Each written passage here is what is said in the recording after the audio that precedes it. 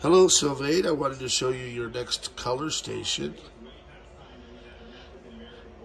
And I've got my new scsi2sd, so you've got 6 partitions here. Boots really quick.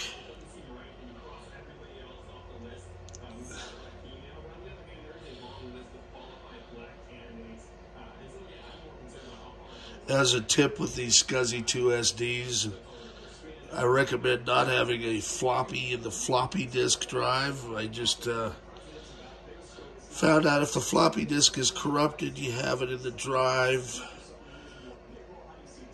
It tries to repair it. If it can't, then it messes up everything else.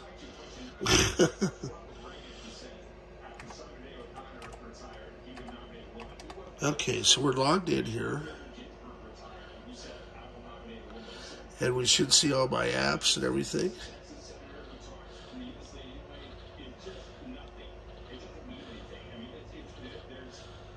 So I've got it set up for disk 1, 2, 3, 4, 5. 6 being the boot disk. My local apps are set here. And then Penis 1, 2, 3, 4, and the fatted calf.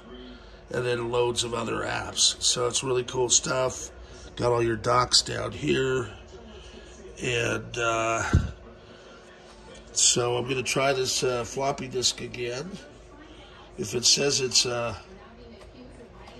corrupted, I'm not going to try and repair it.